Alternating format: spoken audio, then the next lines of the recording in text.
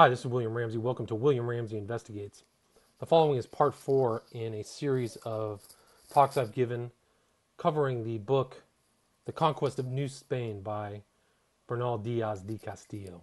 The book was written in the early 16th century by a soldier who was involved in the conquest of Spain with Hernan Cortez. And the last section, part 3, we covered the Spaniards' reception in the head city of the Aztecs.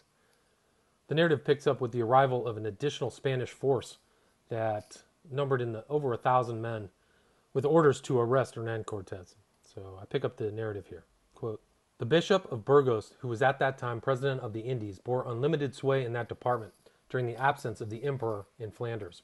He now sent out orders to Velasquez to seize and make us prisoners at all events, in consequence of which the governor of Cuba fitted out a fleet of 19 ships and embarked therein an army of 1,400 soldiers and 20 pieces of cannon, with all necessary ammunition and appointments, 80 cavalry, and 160 muskets and crossbows, the whole being under the command of Pamphilo de Narvaez. Such were his exertions and his animosity against Cortez and us, that he went for these purposes a journey of about 70 leagues from the Havana. While he was thus occupied, it appears that the court of royal audience of St. Domingo and the brethren of the order of Geronimites got intelligence thereof. They, knowing our good intentions and great exertions for the service of God and his majesty, and considering how injurious to the interests thereof the meditated expedition of Velasquez was likely to be, sent the order Lucas Vazquez de Ayllon to Cuba, with orders to put up a positive stop to the sailing of it. But whatever orders, opposition, and menaces he could make use of for the purpose that were of no avail, Velasquez, confident of the support of the Bishop of Burgos, and having also expended all his property in the equipment, was more bent on it than ever, and held the oidor and his authorities in defiance. When the old oidor therefore saw that his endeavors to prevent the armament from sailing were in vain, he thought it most prudent under all the circumstances to embark with it, in order to mediate and prevent any injury to the public service, or, if necessary, by virtue of his office as oidor, to take possession of the country in the name of his majesty the emperor. The fleet fitted out by Velasquez and under the command of Narvaez arrived at the port of St. Juan de Ulua without any accident, except the loss of one small vessel. The whole composed a formidable and respectable force, considering that it was entirely created in the island of Cuba. On its arrival, the soldiers who had been sent in quest of the mines of that country, as has been before related, went on board, and it is said that on so doing they returned thanks to God for their delivery from the command of Cortez and the dangers of the city of Mexico. Narvaez, finding them so open, ordered that they should be plentifully supplied with wine, to render them more communicative, in which he effectually succeeded. Cervantes the jester, under color of facetiousness, exposed to him all the discontents of our people relative to the partition of the treasure, and also the quantity that was obtained, giving Narvaez, in many points, much more intelligence than he wished to hear. They also informed him of the bad state of the garrison commanded by Sandoval and Villarica. The news of the arrival of the fleet was soon communicated to Montezuma, who kept his knowledge of it from Cortez, and at the same time ordered liberal gifts to be presented to Narvaez, whereby a private correspondence was opened between them to the disadvantage of the former, of whom Narvaez told the king everything that was bad, saying we were all outcasts and robbers, and that the emperor, hearing of our bad conduct, of our having detained the great Montezuma in custody, and sent that force to liberate them and to punish us by putting us all to death. This intelligence gave the king great satisfaction, for from the account of their force, which was accurately represented to him in painting, he thought us lost. He sent more magnificent presents to Narvaez, and could not conceal the satisfaction which he felt. It was now 3 days since he had received this intelligence, without communicating it to Cortez, who observed and was surprised at the alteration which he perceived in him. At the expiration of that time, however, being, from the circumstance of Cortez having paid him 2 visits in the course of the day, apprehensive of the general having obtained the knowledge of it through some other channel, he told him the news, saying he had just at that moment received it. Cortez demonstrated the greatest joy, and after Montezuma had shown him the representations of it, which had been transmitted to him, whereby Cortez learned all that it was necessary for him to know, he took his leave and communicated to his troops, who instantly got under arms and fired volleys. We soon perceived, however, that Cortez, when by himself, was very pensive, and shortly calling us together, he explained to us the evident destination of this armament, that it was meant against us, and he now, by gifts as well as by promises, as if what we received was his private bounty instead of our fair right, made interest with us, to continue firm and steady to him in the contest which was to take place. From the representation of our deserters, Narvaez was induced to send to the governor of Villarica, demanding of him to surrender his command. He entrusted this business to three persons: Guevara, a man of talents and a clergyman, a relation of Velasquez named Amarga, and one Vergara, a scrivener, who accordingly set out for Villarica. Sandoval had received information of the arrival of an armament, and guessing its object, prepared against an attack. He sent off all his invalids to an Indian village at some distance, and having exhorted his soldiers to hand by him, he caused a gibbet to be erected and placed a guard on the road of Sempawal. When the deputation from Narvaez arrived at Villarica, they did not meet a person except Indians, for Sandoval had given orders to the Spaniards not to appear, and remained at home himself. They were perplexed at how to proceed, but guessing by the appearance of the house that it must be the governor's, after going to mass, they proceeded thither. On entering, Guevara sainted Sandoval and immediately began a conversation, the purport of which was the great force of Velasquez had sent, and the expense he had been at for the purpose of arresting Cortez, and all with him as traitors. And he concluded by summoning Sandoval to surrender himself and his post to General Pamphilo de Narvaez. The expressions used by this churchman greatly displeased Sandoval, who told him that if it was not for the protection of his holy profession afforded him, he should be punished for his insolence, in using the word traitors to those who were more faithful subjects to his majesty than either Narvaez or Velasquez. And as to his demands, he referred him to Cortez, telling him to go to Mexico and settle his business with him there. Guevara, insisting on executing his mission, called to the notary Vergara to take out his authorities, which he was preparing to do, but Sandoval stopped him, saying, "Look, you, Vergara, your papers are nothing to me. I know not if they are true or false, originals or copies, but I forbid you to read them here, and by heaven, if you attempt it, I will this instant give you 100 lashes." At this, Guevara cried out, "Why do you mind these traitors? Read the commission." Sandoval, then calling him a lying knave, ordered them all to be seized, whereupon a number of Indians who were employed to work about the fortress, having been prepared for the purpose, threw trammels over them like so many damned souls, making them fast, instantly set off with them on their backs for Mexico. They hardly knowing if they were dead or alive, or if it was not all enchantment, when they traveled in such a manner post-haste by fresh relays of Indians which were in waiting, and saw the large and populous towns, which they paled through with a vapidity that stupefied them. Thus they were carried day and night till they were safely deposited in Mexico. Sandoval sent to conduct them Pedro de Solis, now surnamed de Atras la Puerta, by whom he wrote a line in haste to Cortez, informing him of the particulars. As soon as the general got intelligence of their arrival, he ordered us out under arms and received them with the greatest honor, loosening from them their trammels and apologizing for the rudeness of his officer, whom he highly blamed. He gave them the most hospitable entertainment, and treated them with the greatest respect, and having pretty well lined their pockets with gold, he in a few days sent back, as tractable as lambs, those who had set out against him like furious lions. As our general was one of those whose resources are never exhausted, so also it is hardly necessary to dwell upon the merits of those valiant officers and soldiers who accompanied him, and by our valor in the field, and wisdom in council, supported him through all his difficulties. On this occasion it was determined by us as most expedient to send letters to Narvaez and others, which had come to hand previous to the arrival of Guevara. In this we most earnestly requested that no step might be taken which would endanger our general interest or encourage the Indians to rise upon us. And we also held out every inducement that friendship or interest could suggest to bring them over to us. At that same time, under those general offers of kindness, we did not forget secretly to treat with such as we thought likely to be wrought upon, for Guevara and Vergara had both informed Cortez that Narvaez was not well with his captains, and that gold would do wonders with them. Cortez adjured anything to liberate Montezuma, whose disposition had also greatly altered since the time that Narvaez had begun to correspond with him, adding that he was convinced that what was alleged to have been said by him never could have come from so wise a man, but was the fabrication of such wretches as Cervantes, the buffoon, and others, who had milled and misrepresented him. He at the same time offered an unlimited submission to whatever Narvaez would order. Cortez also determined to write the secretary Andres de Duero and Oidor Lucas Vasquez, and took care that letter should be well accompanied with presents. When Narvaez received the letter, he turned it to ridicule, handing it about among his officers, calling us traitors, and saying that he would put us all to death. And as to Cortez, he would cut off his ears and broil and eat them, with a great deal of such absurdity. Of course, he sent no reply whatever.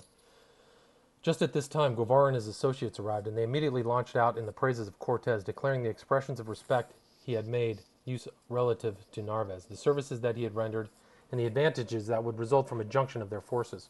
This put Narvaez in such a rage that he would neither see nor hear any of them again.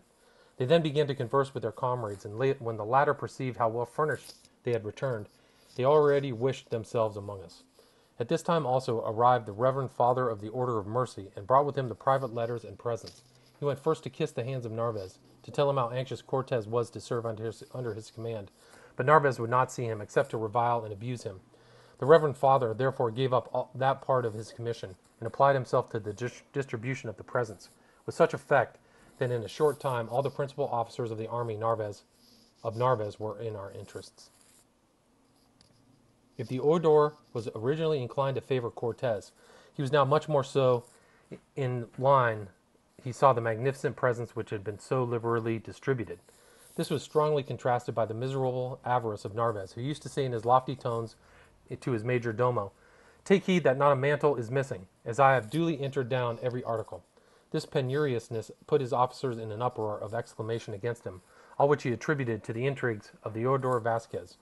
There was also a difference between them, owing to his not keeping due accounts with the Oidor, as was his duty, relative to the provisions sent in by order of Montezuma, and Narvaez, being encouraged by the savor and patronage of the Bishop of Burgos, now seized the Oidor, and sent him as a prisoner to the island of Cuba, or Old Spain. And a gentleman of the name of Oblanco, a man of consideration, remonstrating with Narvaez upon this, and saying a good deal upon the merits of Cortez and his associates, was also arrested by him and thrown into prison, which he took so much to heart that in 3 days he died.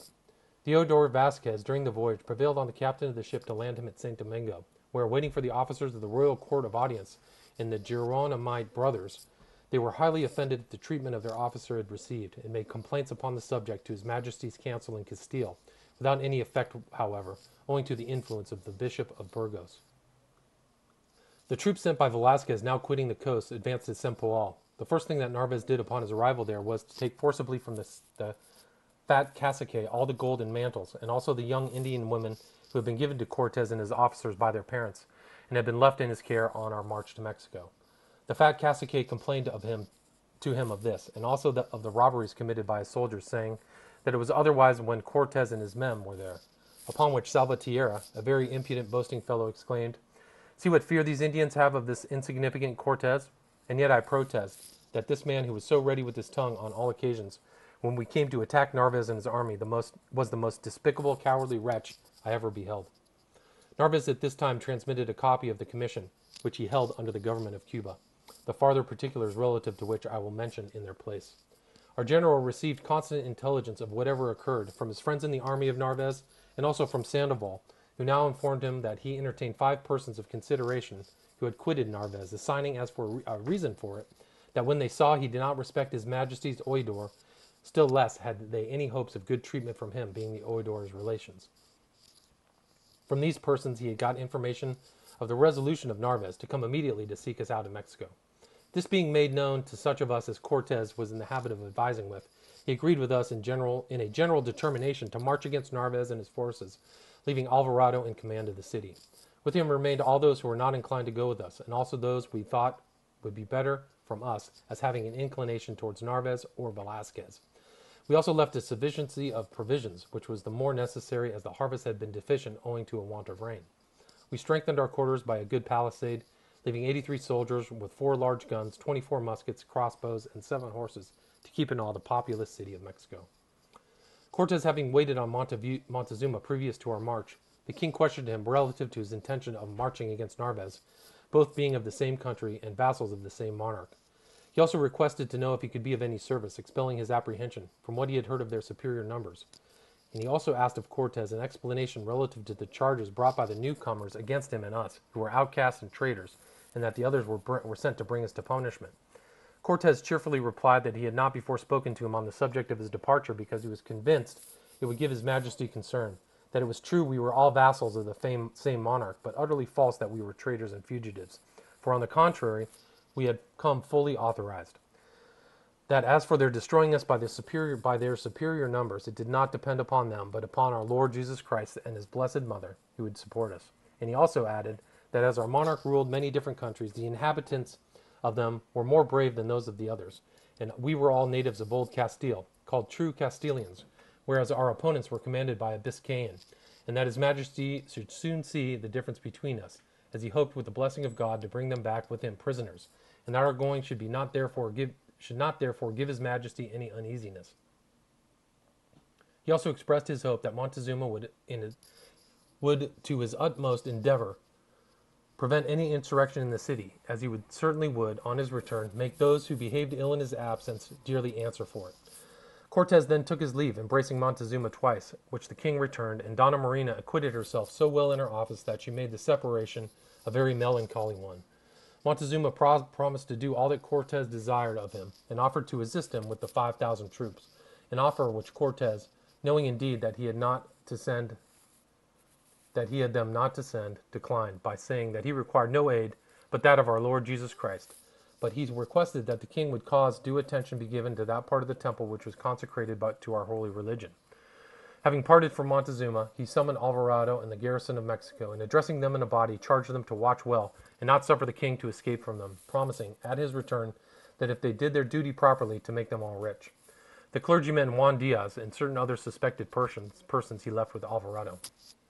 We then set out on our march by the city of Cholula, from whence we sent to the chiefs of the Tlascalans, requiring them to assist us with a force of 4,000 warriors. They replied that if it was against Indians, they were very ready to go, but if against our countrymen, they begged to be excused.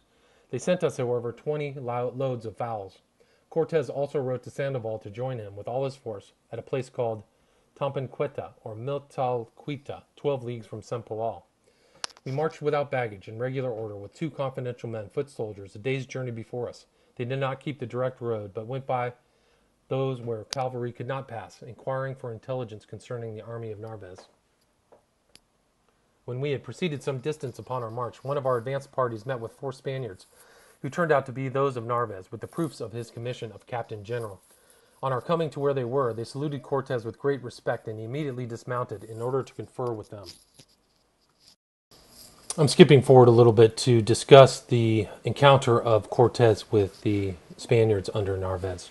Having thus arranged his troops and instructed his captains, he addressed us in a few words, saying he well knew that the army of Narvaez was 4 times more numerous than ours, but that they were not accustomed to arms, and many of them were ill. He therefore trusted that, attacking them thus unexpectedly, God would give the victory to us, who were his faithful servants, and that next to divine assistance we were to rely on our own courage and the strength of our arms, and now was the hour of trial, and that at worst it was preferable to die with glory. One circumstance has struck me since, which is, that he never once said or insinuated to us that such or such persons in the army of Narvaez were our friends, and in so doing he acted like a wise captain, making us rely entirely on our own exertions, and use them to the utmost, without expecting any other assistance or support. Our 3 detachments were now formed, and the captains at the head of each, they and the soldiers mutually encouraging each other. Our captain, Pizarro, explained to us how we were to rush in upon the guns with our lances at the charge, and that immediately on getting them in our possession, the artillerymen who were attached to his company should point and fire them against the quarters of Narvaez. What we would not have given for defensive armor on this night, a morion, a helmet, or a breastplate, would have fetched any money. Our countersign was Spiritu Santo, Spiritu Santo. That of Narvaez was Santa Maria, Santa Maria. As Captain Sandoval and I were always intimate friends, he at this time called me aside and made me promise to him that after the capture of the guns, if I remained alive, I would seek out and attach myself to him for the rest of the engagement. These things being arranged, we remained with empty stomachs, reflecting on what was before us, and waiting for the orders to march. I was stationed sentinel at an advanced post, and had not been there long when a patrol came to me, and asked me if I had heard anything. I replied that I had not. A corporal soon came after to our post, and said that Galleguillo, the deserter of Narvaez's army, was missing, and that he had come amongst us as a spy, in consequence of which Cortes had given orders that we should march instantly. Accordingly, we heard our drum beat, and the captains calling over their companies. We joined the column, and proceeding on our march, we found the soldier whom we had missed, sleeping in the road under some mantles, for the poor fellow, not being inured to hardships, was fatigued. We continued our march at a quick pace and in profound silence, and soon arrived at the river, where we surprised 2 vedettes of the army of Narvaez, one of whom, by the name of Carrasco, we made prisoner, the other flying before us into the town and giving the alarm. On account of the rain, we found the river deeper than usual and difficult to pass, owing to the loose stones under our feet and the weight of our arms. I also recollect that the soldier whom we had made prisoner called to our general, "Senor Cortes, do not advance, for I swear that Narvaez is with his whole force drawn up to receive you." Cortes gave him in charge to his secretary Hernandez, and we proceeded, and on coming into the town, heard the man who had escaped giving the alarm, and Narvaez calling his captains to turn out. Our company, which headed the column, charging our lances, rushed on, and closing up to the guns, made ourselves mailers of them without giving the artillerymen time to put the matches to more than 4, one of which shot only took effect, killing 3 of our soldiers. Our whole force now advanced with drum beating, and falling upon the cavalry brought down 6 or 7 of them, whilst we who had got possession of the guns could not quit them, because the enemy kept up a heavy discharge of arrows and musketry from the quarters of Narvaez. Captain de Sandoval and his company, coming forward, marched up the steps of the temple, notwithstanding that he was stoutly resisted by the enemy with missile weapons, musketry, partisans, and lances. And then, we who were in charge of the artillery, perceiving that there was no longer any danger to them, left them to our gunners, and proceeded with Captain Pizarro to support the attack of Sandoval, who had been forced down 6 or 7 of the steps. Supported by us, they again advanced, making the enemy give ground in their turn. And at just that instant, if I do not mistake, I heard the voice of Narvaez crying out, "Santa Maria, assist me, for they have killed me, struck out one of my eyes." On this, we all shouted, "Victory, victory, for the Espiritu Santo, Narvaez is dead." Still, we could not force our way into the temple until Martin Lopez, the shipwright, a very tall man, set fire to the thatch of the roof, and the fire spreading, forced those who were inside to rush out and come tumbling down the steps. Sanchez Farfan was the first who laid his hand on Narvaez. We brought him prisoner to Sandoval, together with several of his captains, and continued shouting, "Victory! Live our king and Cortez! Narvaez is dead." During this time, Cortez and the rest of our army were engaged with those of the troops Narvaez who had yet held out in some lofty temples, which we now battered with the artillery.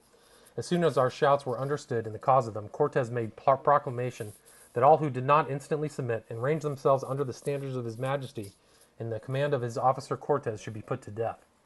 This, however, had no effect on those who occupied the lofty temples where Diego Velazquez and Salvatierra were posted, until Sandoval, with one half of our body and the guns, proceeded against them, and entering, made those officers and the people with them prisoners. As soon as this was done, Sandoval returned to keep the guard upon Narvaez, who was doubly ironed. We had also with him, under our care, Salvatierra, Velazquez, Gamarra, Juan Yuste, Juan Bueno Vizcaino, and many other principal persons.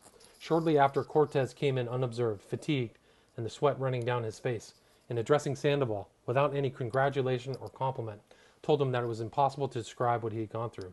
Then turning about, he cried, "What has become of Narvaez? How is Narvaez?" Sandoval answered, "He is very safe." Cortez then said, "Son Sandoval, keep good watch on him and the other captains," after which he hastened out to cause proclamation to be made that all should immediately lay down their arms or submit. All this passed during the night, showers falling frequently, and the intervals in the moon shone. But just at the moment of our attack it was extremely dark, and rained heavily, and a multitude of fireflies appearing at the same time, the soldiers of Narvaez thought they were the lighted matches of our musketry. Narvaez was very badly wounded, and his eye was beaten out. He therefore requested that his surgeon, named Maestre Juan, should be sent for. This being done, whilst he was under the operation of having his eye dressed, Cortez entered the room unnoticed, and being soon observed, Narvaez addressed to him, said, "Senor Captain Cortez, appreciate as it deserves your good fortune in having defeated and made me prisoner." Cortez replied that his thanks were due to God and his valiant officers and soldiers, but that it was the least of our achievements since our arrival in New Spain, and that for daring he thought the arrest of his Majesty's officer much exceeded it. He then quitted the place, and again warning Sandoval to keep good guard. We soon after brought Narvaez and the rest of the prisoners to another apartment, where guard was placed upon the composed of our most trusty and confidential soldiers. To this duty I was appointed, and Sandoval, before he left, called me aside and gave me a private order to permit no person whatsoever to speak to Narvaez. We knew that 40 of the cavalry were at an outpost up the river. It was therefore necessary to keep a good guard until this party was disposed of, lest they should fall upon us in order to rescue their officers. Cortez now sent them to Cristobal de Oli and de Ordaz, mounted on 2 of the horses of Narvaez, which we found tied in a small wood close to Sempoal, with unlimited offers if they would come in and submit. Our officers, guided by one of Narvaez's soldiers, arrived at the port of the cavalry, and by their promises and arguments won them over, and they all entered the town together. By this time it was dear day. Cortez, seated in an armchair, a mantle of orange color thrown over his shoulders, his arms by his side, and surrounded by his officers and soldiers, received the salutations of the cavaliers, who, as they dismounted, came up to kiss his hand. It was wonderful to see the affability and the kindness with which he spoke to and embraced them, and the compliments he made to them. Amongst the number were Augustin Bermudez, Andre de Duero, and many other friends of our general. Each, as he paid his respects, took his leave and went to the quarters assigned him. During all this time, and even before the arrival of the cavalry, the drums, fifes, and timbrels of the army of Narvaez never ceased, having struck up at daybreak in honor of Cortez, without being desired or spoken to by any one of us. One of them, a Negro and a comical fellow, danced and shouted for joy, crying, Where are the Romans who with such small numbers have ever achieved such a glorious victory? Nor was it possible to silence him or the rest until Cortes was at last obliged to order one of them to be confined. Our losses on each side of this occasion were as follows. The ensign of Narvaez named Fuertes, and Hilgaldo of Sevilla, a captain of the same army named Rojas of Old Castile, and 2 others killed and many wounded. One also of the 3 who had antecedently deserted from us was killed. 4 of our soldiers were killed, and a number wounded. The fat cacique, on our approach, had taken refuge in the quarters of Narvaez. He also received a wound. Cortes ordered him to his house and to be there protected and taken care of. Of the 2 others who deserted from us, each got his deserts, Escalona being severely wounded and Cervantes well beaten. As to the fierce Salvatierra, his soldiers declared that they never saw so pitiful a fellow or so terrified a being when he heard our drum beat. But when we shouted for victory and cried that Narvaez was dead, he told them that he had got a pain in his stomach and could fight no more. Such was the result of his bravados. Captain Velasquez de Leon and his relation Diego Velasquez to his own quarters, where he had his wounds attended to and treated him with the utmost distinction. The reinforcement of the wars of Chinananta, which Cortes had been promised, marched in shortly after the action was over, conducted by our soldier Barrientos, with great pomp and regularity, in 2 files, lanciers and archers alternately. And in this manner they came to the number of 1,500, with colors, drums, and trumpets, shouting and making such a warlike appearance that it was glorious to behold. It afforded a matter of astonishment to the army of Narvaez, for they appeared to be double their real number. Our general received them with infinite courtesy and dismissed them with thanks and handsome presents. Cortes now sent Francisco de Lugo to order all the captains and pilots of the fleet to come to him at Sempoal, and in case they refused, to make them prisoners. He also gave directions that the ships should be dismantled, thereby cutting off all possibility of a communication with Cuba. Narvaez had confined one Barahona, a rich man, and afterwards an inhabitant of Guatemala. Him Cortes to be immediately released and kindly treated. I recollect when he joined us he appeared in a very weak and languid state. The captains and pilots of the fleet immediately came to pay their respects to our general. He made them take an oath that they would not separate from him, and they would obey his orders, and appointed one of them, Pedro Cavallero, his admiral of the whole fleet. Cortes warned him that if, as he expected, more vessels arrived from Cuba, he should immediately dismantle them and send the captains and pilots to the headquarters. Having thus secured his port, he turned to other matters and ordered Velasquez de Leon with 120 men upon an expedition to Panuco. 100 of them were soldiers who had come with Narvaez. The other 20 were taken from amongst ourselves. This force was also to have 2 ships with it for the purpose of extending our discoveries. He gave a command upon a similar plan to Diego de Ordaz to establish a colony at Guacahualco. Ordaz was also sent to Jamaica for horses and stock to establish an independent supply in the country, the province he went to being well adapted for breeding cattle. Cortes commanded all the prisoners to be released except Narvaez and Salvatierra, who still complained of the pain in his stomach. He also ordered all the horses and arms which had been taken from the soldiers of Narvaez to be returned to them, and thus gave our people much discontent. But since the general would have it so, we were obliged to submit, and I, for my part, was obliged to surrender a good horse, which I had put in a safe place with a saddle and bridle, 2 swords, 3 poniards, and a shield. Hereupon Captain Alonso de Avila and also our Reverend Father Olmeda took an opportunity of speaking to Cortes and told him they believed he had a mind to imitate Alexander of Macedonia, who after his army had achieved a glorious action was more generous to the vanquished than to the conquerors, for that it was observed that all the gold and valuable presents, as fast as he had received them, he gave to the captains of the other army, quite appearing to forget us, which was not well done on his part, we having made him what he was. To this Cortes replied by protesting that he and all he had was entirely at our service, and he would prove it by his future conduct, but that what he did was unavoidable for our common interest, we being so few and the others so many. Avila, in answer to this, used some expressions of a rather lofty kind, upon which Cortes observed that whoever did not wish to follow him might depart, and that the women in Castile had bred good soldiers and would continue to do so. Avila answered again in a still more bold and imperious manner, as Cortes could not at that time break with him. He was forced to dissimulate, knowing him to be a brave and determined man. He therefore pacified him with presents, for he always apprehended some act of violence on his part, and for the future took care to employ him on a business of importance at a distance, as in the island of San Domingo and afterwards in Old Spain. Narvaez brought with him a Negro who was in the smallpox, an unfortunate importation for that country, for the disease spread with inconceivable rapidity, and the Indians died by the thousands. For not knowing the nature of it, they brought it to a fatal issue by throwing themselves into cold water in the heat of the disorder. Thus black was the arrival of Narvaez, and blacker still the death of such multitudes of unfortunate souls who were sent into the other world without having an opportunity of being admitted into the bosom of our holy church. At this time a claim was made on Cortez by such of our soldiers as had been in distant garrisons for their share of the gold taken in Mexico. He, as well as I recollect, referred them to a place in Tlaxcala, desiring that 2 persons might be sent thither to receive it. I will at a future period relate what happened hereupon, but I must at the present revert to other things.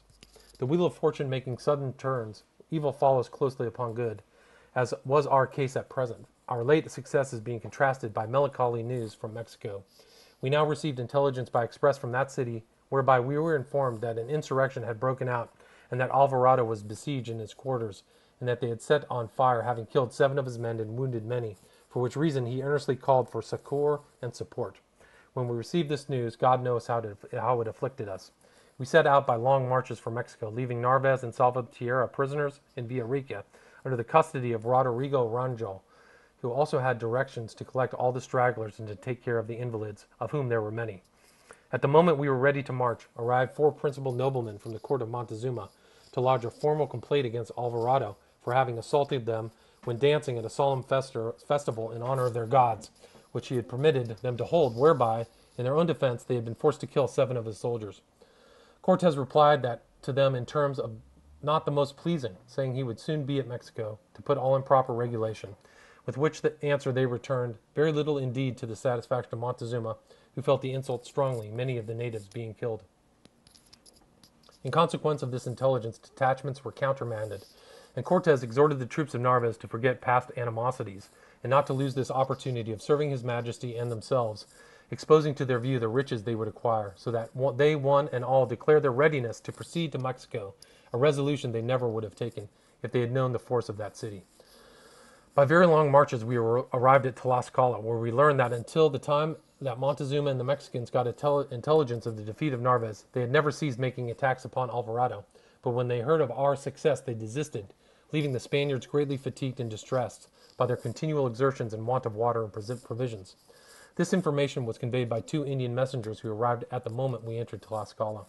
Here Cortez made an inspection of our army, which now amounted to 1,300 men, nearly 100 of whom were cavalry, and 160 were crossbowmen and musketeers.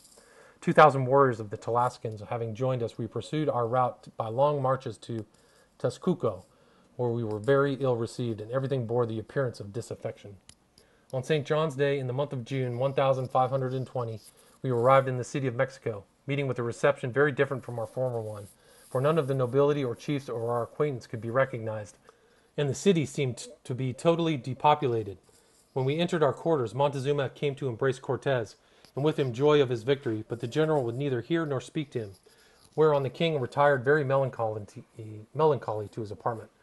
Cortez made inquiry into the circumstances of the commotion, which evidently was not approved or instigated by Montezuma. Indeed, if he had thought fit to against our party, they could all have been destroyed, as easily as 7 of them. By what Alvarado told Cortez, it appeared that a number of Indians, enraged at the detention of Montezuma, at the erection of the crucifix in their temple, and by the order of their gods, as they said, had gone thither to pull it down, but to their infinite astonishment found all their strength utterly unable to move it. This being represented to Montezuma, he desired no attempt of the kind should be made again. Alvarado added for his own exculpation that the attack was made upon him by the friends and subjects of Montezuma in order to liberate their monarch. At the time they believed Narvaez had destroyed Cortez and his army. Cortez now asked Alvarado for what reason he fell upon the Mexicans, while they were dancing and holding a festival in honor of their gods. To this Alvarado replied that it was an order to be beforehand with them, having had intelligence of their hostile intentions against him from 2 of their own nobility and a priest.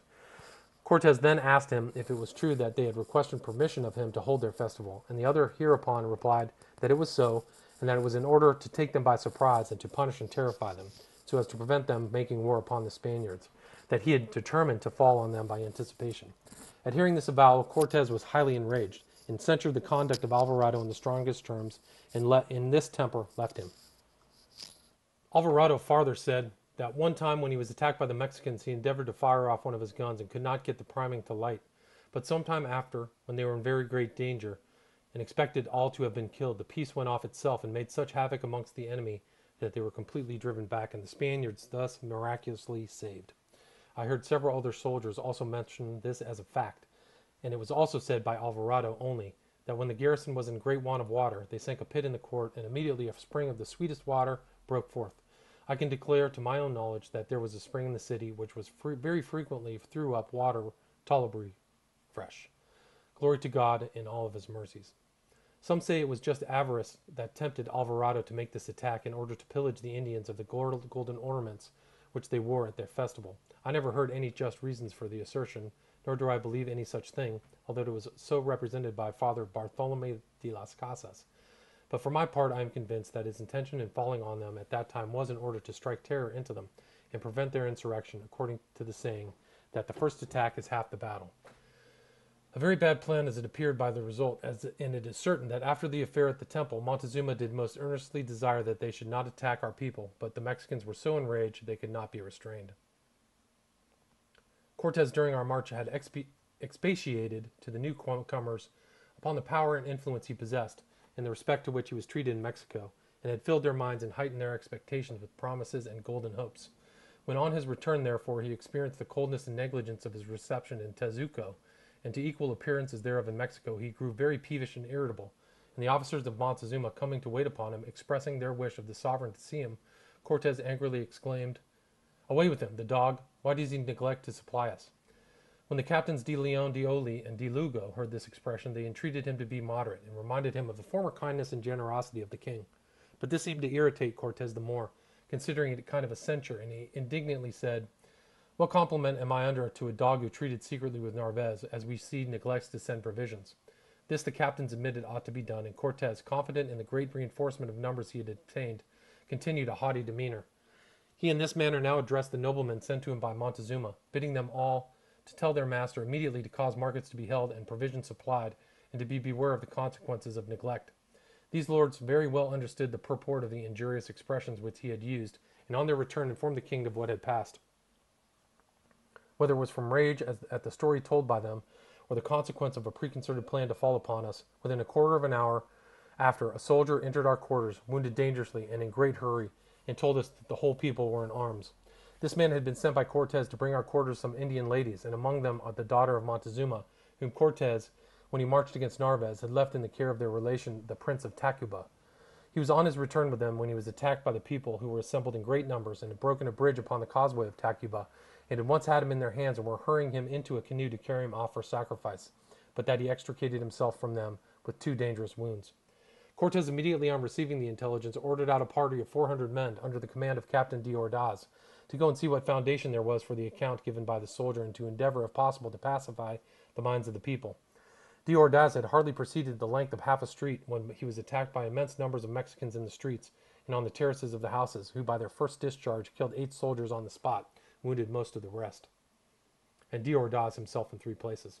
Finding it therefore impossible to proceed, he retreated slowly to our quarters, in doing which he lost another good soldier named Lescano, who with a 2-handed sword had performed many great feats of great force and valor.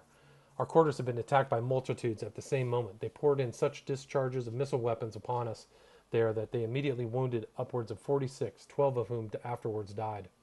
The streets were so crowded that Diaz, when he endeavored to reach us, could not proceed, and was incessantly attacked in front, in rear, and from the roofs of the houses. Neither our firearms nor our good fighting could prevent the enemy from closing in upon us for a length of time. However, Diaz at last forced his way back with the loss of 23 men. The enemy still continued their attacks, but all we had hitherto suffered was nothing which succeeded.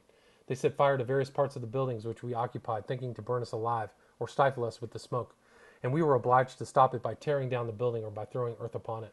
All the courts and open spaces of our quarters were covered with their arrows and missile weapons, and in repelling their attacks, repairing the breaches which they had made in the walls, dressing our wounds, and were preparing for ensuing engagements, we paired that day and night. As soon as the next morning dawned, we sallied out with our whole force upon the enemy, being determined, as we could not conquer, to make them fear us. The Mexicans came to meet us with their whole force, and both parties fought desperately. But as the numbers of our opponents were so immense, and as they constantly brought up fresh troops, even if we had 10,000 hectares of Troy and as many Roldans, we could not have beaten them off. Nor can I give any idea of the desperation of this battle, for in every charge we made upon them, we brought down 30, even 40. It was of no avail. They came on even with more spirit than the first, nor could we, by our cannon and firearms, make any impression upon them.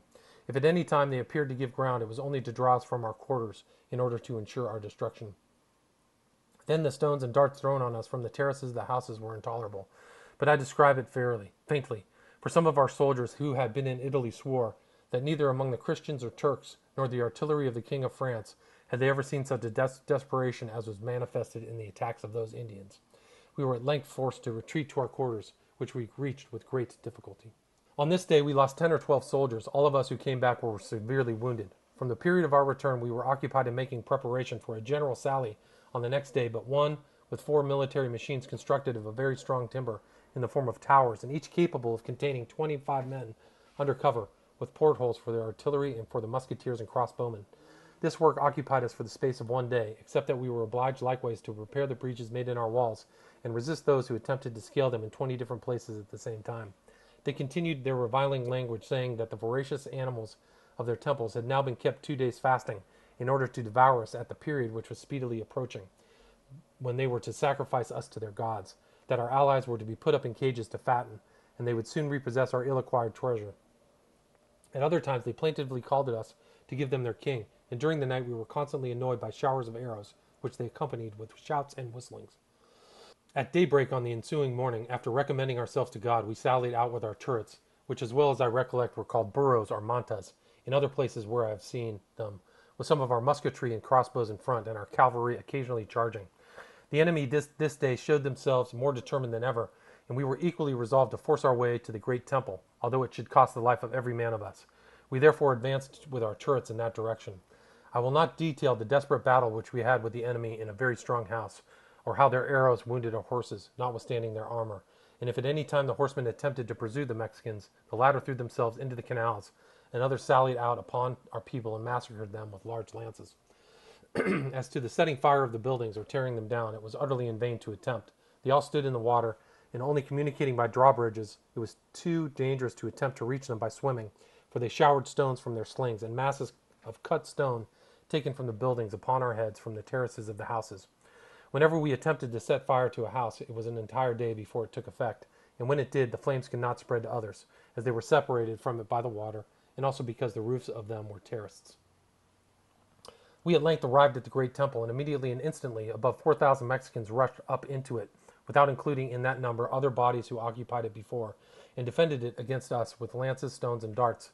Thus they prevented our ascending for some time, neither turrets nor musketry nor cavalry availing, for although the latter body several times attempted to charge, the pavement of the courts of the temple was so smooth that the horses could not keep their feet and fell. From the steps of the great temple they opposed us in front, and we were attacked by numbers on both sides, that although our guns swept off 10 or 15 of them at each discharge, that in each attack our infantry we killed many with swords, their numbers were such that we could not make any effectual impression or ascend the steps. We were then forced to abandon our turrets, which the enemy had destroyed, and with great concert, making an effort without them, we forced our way up. Here Cortes showed himself the man he really was. What a desperate engagement we then had.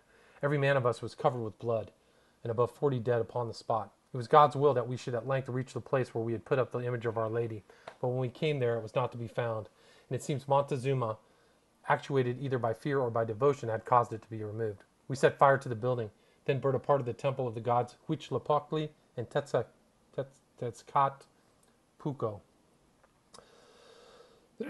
Here our Tlascalan allies served us essentially. While thus engaged, some setting the temple on fire, others fighting, above 3,000 Mexican nobles, with their priests about us, attacking us, drove us down 6 or 7 of the steps, while others were in the corridors, or within inside the railings and concavities of the great temple, shot such clouds of arrows at us that we could not maintain our ground, when thus attacked from every part. We therefore began our retreat, every man of us being wounded, and 46 less dead upon the spot. We were pursued with a violence and desperation which is not in my power to describe, nor in that of anyone to form an idea who did not see it. During all this time, also, other bodies of the Mexicans had been continually attacked our quarters and endeavoring to set fire to them. In this battle, we made prisoners 2 of the principal priests. I have often seen this engagement represented in the paintings of the natives, both of Mexico and Tlaxcala, and our ascent into the great temple. In these our party is represented with many dead and all wounded, setting fire to the temple when so many warriors were defending it in the corridors, railings, and concavities, and other bodies of them on the plain ground, and filling the courts and on the sides, and our turrets demolished, is considered by them a most heroic action. With great difficulty we reached our quarters, when we found the enemy almost in possession of, as they had beaten down a part of the walls, but they desisted in a great measure from their attacks on our arrival, still throwing in upon us showers of arrows, darts, and stones. The night was employed by us in repairing the breaches, and dressing our wounds, burying our dead, and consulting upon future measures. No gleam of hope could now rationally be formed by us, and we were utterly sunk in despair.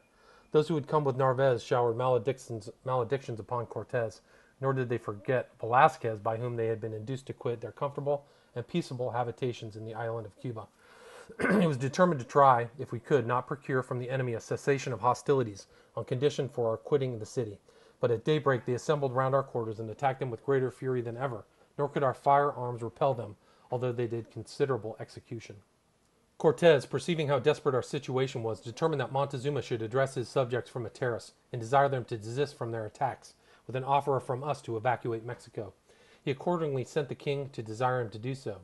When this was made known to Montezuma, he burst out into violent expressions of grief, saying, "What does he want of me now? I neither desire to hear him nor to live any longer, since my unhappy fate has reduced me to this situation on his account. He therefore dismissed those sent to him with a refusal, adding, as it is said, that he wished not to be troubled any more with the false words and promises of Cortez. Upon this, the Reverend Father Fray Bartolome and Cristoval de Oli went to him and addressed him with the most affectionate and persuasive language, to induce him to appear, to which he replied that he did not believe that his doing so would be of any avail, and that the people had already elected another sovereign and were determined never to permit one of us to quit the city alive. The enemy continued in their attacks, and Montezuma was at length persuaded. He accordingly came and stood at the railing of a terraced roof, attended by many of our soldiers, and addressed the people below him, requesting, in very affectionate language, a cessation of hostilities, in order that we might quit the city. The chiefs and nobility, as soon as they perceived him coming forward, called on their troops to desist and be silent, and 4 of them approached so as to be heard and spoken to by Montezuma. Then they addressed him, lamenting the misfortunes of him, his children, and family, and also told him that they had railed Codlavaca, Prince of Itzapalapa, to the throne, adding that the war was drawing to a conclusion, and that they had promised their gods never to desist, but with the total destruction of the Spaniards, that they every day offered up prayers for his personal safety, and as soon as they had rescued him out of their hands, they would venerate him as before, and trusted that he would pardon them. As they concluded their address, a shower of arrows and stones fell about the spot where Montezuma stood, from which the Spaniards, interposing their bucklers, protected the king. But expecting that while speaking to his people they would not make another attack, they unguarded him for an instant, and then just then 3 stones and an arrow struck him in the head, arm, and leg. The king was thus wounded, refused all assistance, and we were unexpectedly informed of his death. Cortez and our captains wept for him, and he was lamented by them and all the soldiers who had known him, as if he had been their father. Nor is it to be wondered at, considering how good he was. It was said that he had reigned 17 years, and that he was the best king Mexico had ever governed by. It was also said that he had fought and conquered in 3 occasions, and that he had been defied to the field in the progress of subjugating different states of his dominion. Orders were now given to make a portable bridge of very strong timber, to be thrown over the canals where the enemy had broken down the bridges, and for conveying, guarding, and placing this were assigned 150 of our soldiers and 400 of the allies. By the time all this was arranged, night drew on. Cortez then ordered all the gold which was in his apartment to be brought to the great saloon, which being done, he desired the officers of his majesty in their charge, assigning to them for the conveyance of it 8 lame and wounded horses and upwards of 80 Tlascalans. Upon these were loaded as much as they could carry of the gold, which had been run into large bars, and much more remained heaped upon the saloon. Cortez then called his secretary Hernandez and other royal notaries and said, "Bear witness that I can no longer be responsible for this gold. Here is to the value of above 600,000 crowns. I can secure no more than what is already packed. Let every soldier take what he will. Better so than it should remain for those dogs, the Mexicans." As soon as he had said this, many soldiers, those of Narvaez, and also some of ours, fell to work and loaded themselves with treasure. I never was avaricious, and now thought more of saving my life, which was much in danger. However, when the opportunity thus offered, I did not omit seizing out of a casket 4 calchihuis, those precious stones so highly esteemed among the Indians. Although Cortez ordered the casket and its contents to be taken care of by his major domo, I luckily secured these jewels in time, and afterwards found them of infinite advantage as a resource against famine. A little before midnight, the detachment which took charge of the portable bridge let out upon its march, and arriving at the first canal or aperture of water, it was thrown across. The night was dark and misty, and it began to rain. The bridge being fixed, the baggage, artillery, and some of the cavalry passed over it, as also the Tlascalans with the gold. Sandoval and those with him passed, also Cortez and his party after the first, and many of our soldiers. At this moment the trumpets and shouts of the enemy were heard, and an alarm was given by them, crying out, Taltuluco, Taltuluco, out with your canoes. The Tules are going, attack them at the bridges. In an instant the enemy were upon us by land, and the lake and the canals were covered with canoes. They immediately flew to the bridges and fell on us there, so that they entirely intercepted our line of march. As misfortunes do not come single, it also rained so heavily that some of the horses were terrified, and growing restive fell in the water, and the bridge was broken at the same time. The enemy attacked us here now with redoubled fury, and our soldiers making a stout refinance. The aperture of water was soon filled with the dead and dying men and horses, and those struggling to escape, all heaped together, with artillery packs and bales of baggage and those who carried them. Many were drowned here, and many put into canoes and carried off for sacrifice. It was dreadful to hear the cries of the unfortunate sufferers, calling for assistance and invoking the Holy Virgin or Saint Iago, while others who escaped by swimming or by clambering upon the chests, bales of baggage, and dead bodies earnestly begged for help to get up the causeway. Many who, on reaching the ground, thought themselves safe, were seized or knocked in the head with clubs. Anyway, went whatever regularity had been in the march at first, for Cortez and the captains and soldiers who were mounted clapped spurs to their horses and galloped off along the causeway. Our wounds, having taken cold and being only bound with rags, were now in a miserable situation and very painful. We also had to deplore the loss of many valiant companions. As for those of Narvaez, most of them perished in the water, loaded with gold. Numbers of Tlascalans also lost their lives in the same manner. Poor Botelho, too, the astrologer, his stars bore an evil aspect, for he was killed with the rest. The sons of Montezuma, Cacamantza, and all the other prisoners, amongst whom were some princes, lost their lives on this fatal night. All our artillery was lost. We had very few crossbows, only 23 horses, and our future prospect was very melancholy from our uncertainty as to the reception we might meet in Tlascala, which was our only resource. Oh, what it was to see this tremendous battle, how we were closed foot to foot, and with what fury the dogs fought us. Such wounding as there was amongst us, with their lances and clubs and two-handed swords, while our cavalry, favored by the plain ground, rode through them at will, galloping at half speed, and bearing down their opponents with couched lances, all fighting manfully, although they and their horses were all wounded, and we of the infantry, negligent of our former hurts, and those of which we now received, closed with the enemy, redoubling our efforts to bear them down with our swords. I have the other battles fought by us antecedently to the final conquest. I must now recall to the reader's recollection that our entry into Mexico to relieve Alvarado was on the day of St. John in the month of June, 1520. We entered that city with upwards of 1,300 soldiers, cavalry included, which latter body was 97 in number, and our infantry 80 were crossbowmen and as many musketeers. We had also with us a great train of artillery and 2,000 Tlascalan allies. Our flight from Mexico was on the 10th of July following, and the battle of Tumba was fought on the 14th day of that month. I will now give an account of all of our countrymen who lost their lives in Mexico at the causeway, in battle, and on the road. In 5 days were killed and sacrificed upwards of 870 soldiers, including 72 of those of Narvaez, who put to death together with 5 Castilian women in the place called Testapeque. 1,200 and upwards of our allies of Tlascala were also killed. Juan de Alcantara and 2 more, who came from the share of the gold assigned to them, were robbed and murdered, and if we examine throughout, we shall find that all who were concerned with the treasure came to ill fortune. Thus it was with the soldiers of Narvaez, who perished in a much greater proportion than ours did, on account of their having followed the dictates of their avarice. After the battle, we continued our march to Tlascala cheerfully, eating certain gourds named ayotes, which we found by the way, the enemy only shewing themselves at a distance, until we arrived at a village where we took up our quarters in a strong temple, and halted for the night, occasionally alarmed by the Mexicans, who kept about us if it were to see us out of their country. From this place, to our great joy, perceived the mountains of Tlascala, for we were anxious to be convinced of the fidelity of our friends, and to know something of our companions in Villarica. Cortez warned us, as we were so few in number and had escaped by God's mercy, to be cautious not to give offense, for he particularly enforced to the soldiers of Narvaez who were not so much habituated to discipline. He added that he hoped to find our allies steady to us, but if it turned out to be otherwise, though but 440 strong, ill-armed and wounded, we had vigorous bodies and stout hearts to carry us through. That's the end of part 4. The final part will be part 5, where Cortez musters an army, returns to the main city of the Aztecs, and destroys it. Thank you for listening.